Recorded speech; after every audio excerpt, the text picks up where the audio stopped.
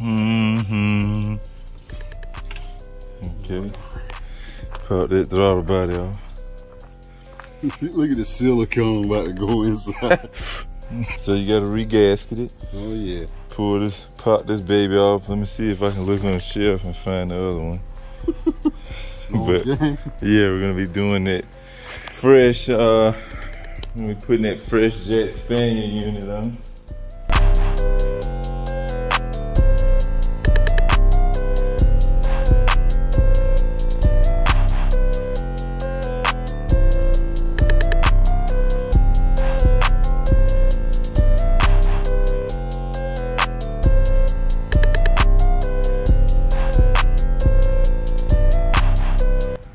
Material, cuz. Yes, sir.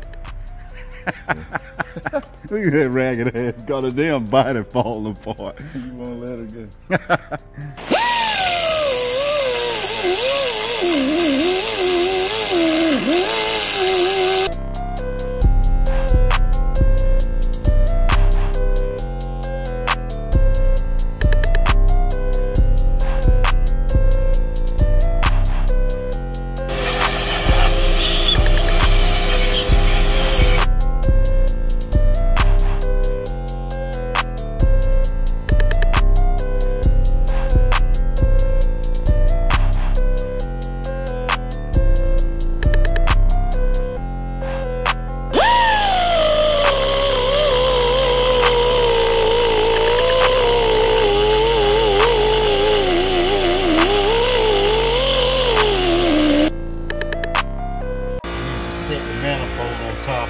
Okay. Yeah, a little bit easy. I mean, look at that little flimsy piece of Yeah, that's all it is.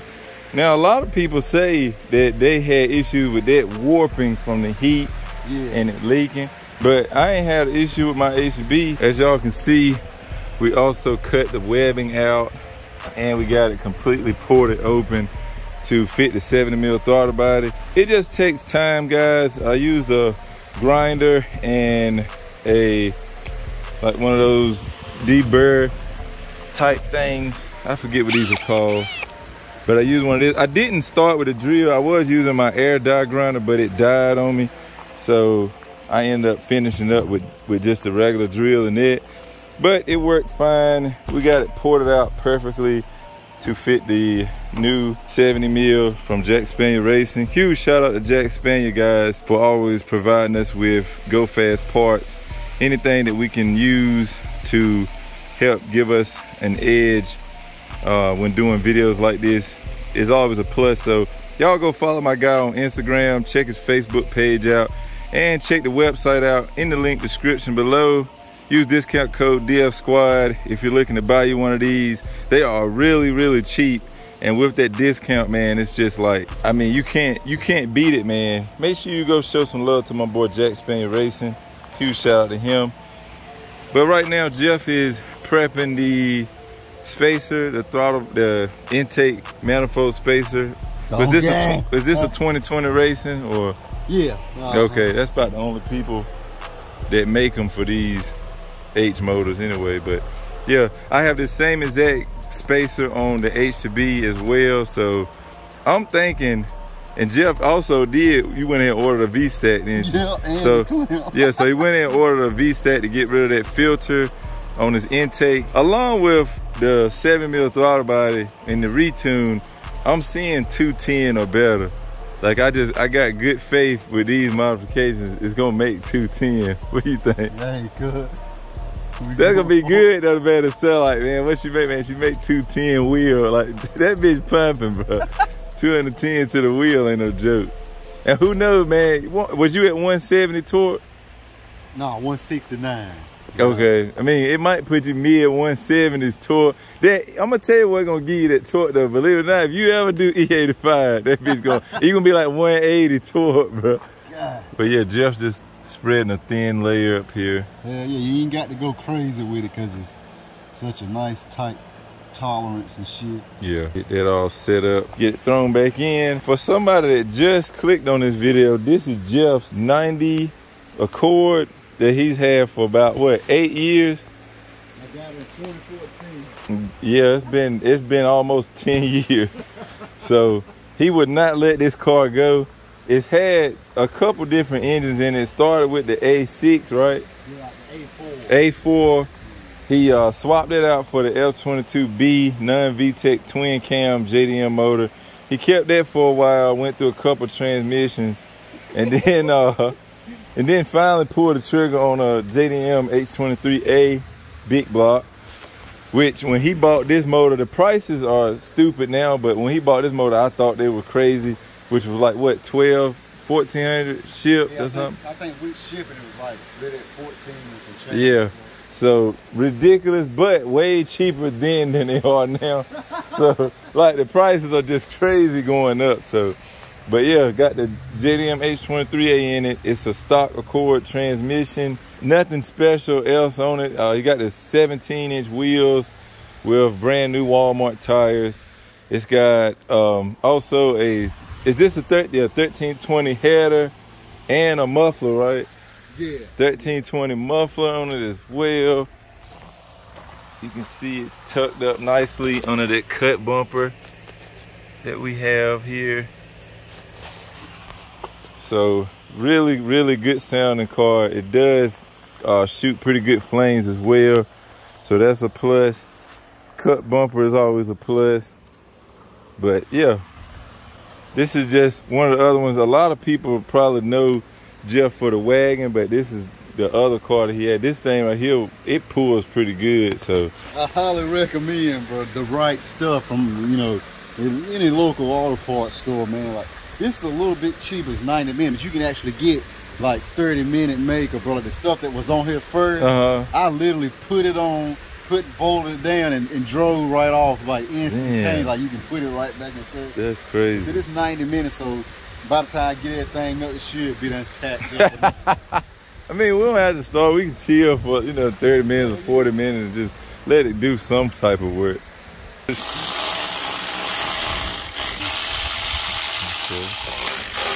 soft, so it can take up some tolerances. Some of the leakages. Oh, shit. Time for that 70 mil.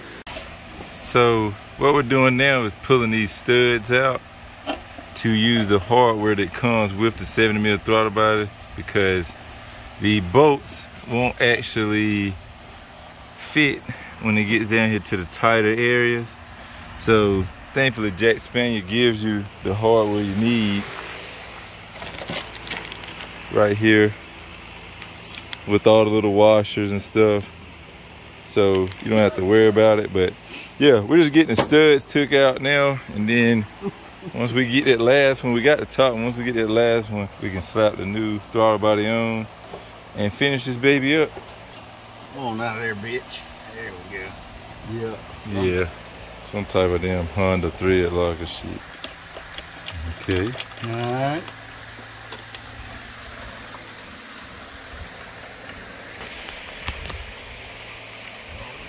That too. Make some power now. I love the cable attachment. Yeah. That's like my favorite part. I like billet wheel on it. Big. Head zip tie with.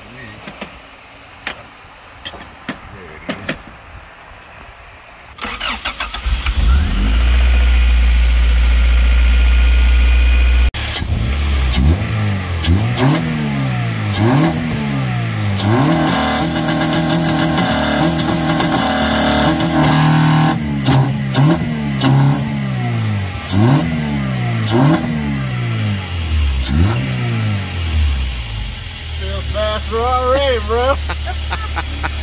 Oh, shit. Hold on, you choke it down with this real quick. Yeah, that'll cool it off. It's crazy. This is your first bigger throttle body. And your modified shield. Okay. Oh, shit. Just done put that cigarette. That's about your 8 point already. Yeah, boy.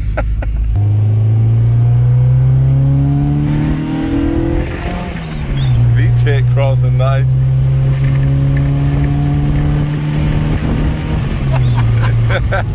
He's had a little, when you start one there, it's like, it's just straight ready to eat. You can't get out of it.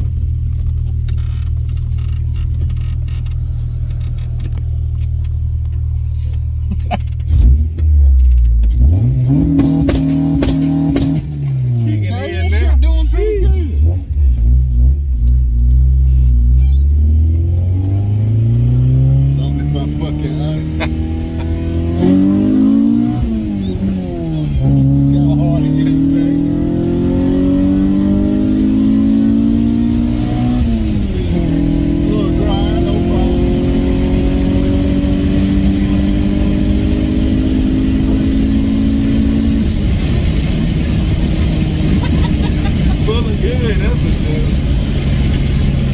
Oh shit.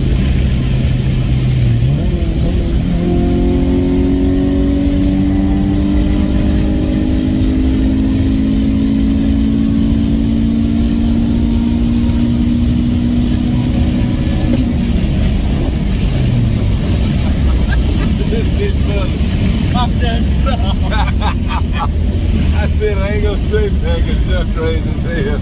Oh shit. Drill and slide it, man. Oh snap.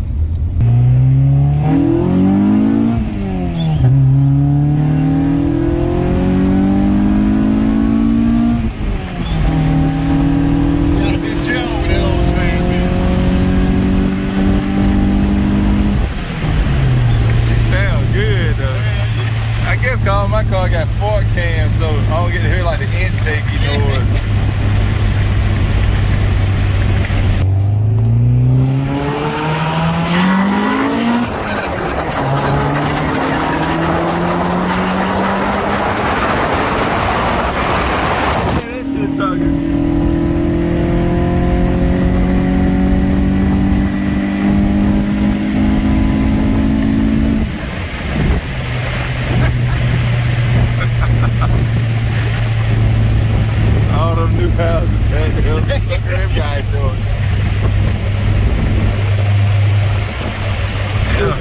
She's straight though.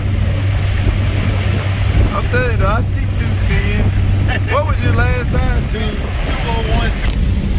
Yeah, I think you're gonna be real close to 210, but I just feel like it's just that's what's choking it, cause you got a good header.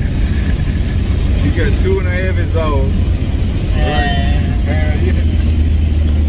At the end of the day, damn it, this better make more power than my trap. I'm gonna be pissed. If my trap still stop everything, what was it, 2.0? Well, no, mine dropped down to like 2.02 now though.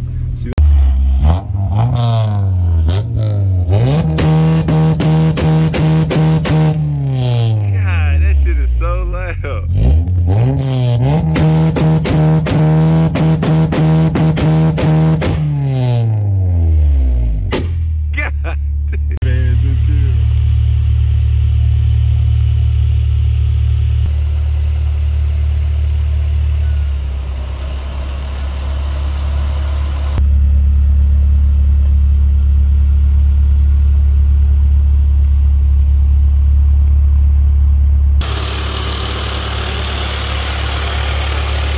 Here right now, right here, like a little. See, crazy. Yeah. She sound good. Yeah, man, I appreciate it. Girl. All right, G. All right.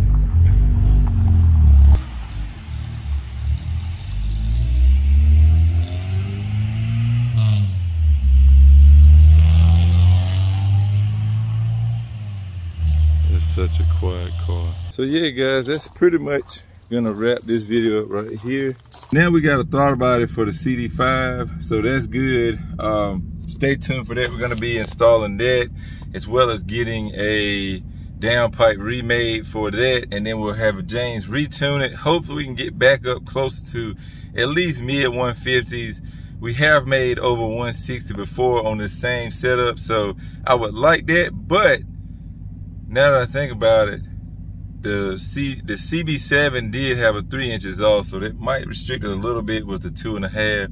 So I'm thinking at least over 150, man, at least. So that being said, guys, if you enjoyed this video, make sure you smack the like button for me and subscribe if you're new. I will catch y'all next time. Remember, respect our bills. Peace out.